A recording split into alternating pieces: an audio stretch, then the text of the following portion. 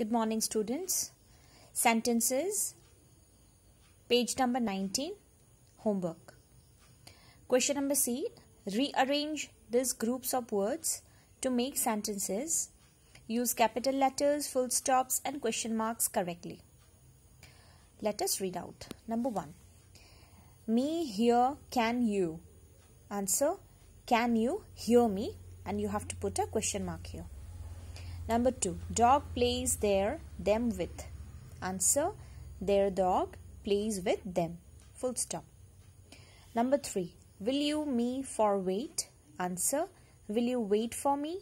Question mark. Number 4. Leave do you when school for? Answer, when do you leave for school? Question mark. Number 5.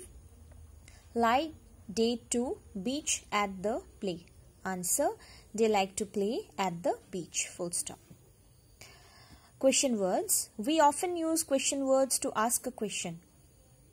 The words who, what, when, which and where are question words.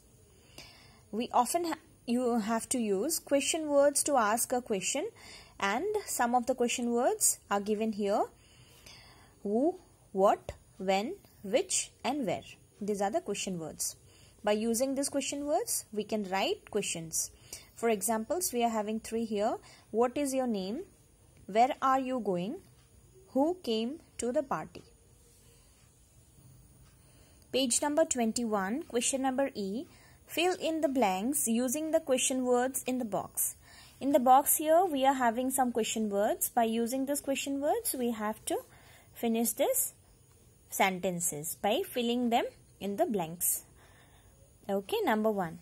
Dash is a better exercise, swimming or badminton? Answer, which is a better exercise, swimming or badminton? Number 2.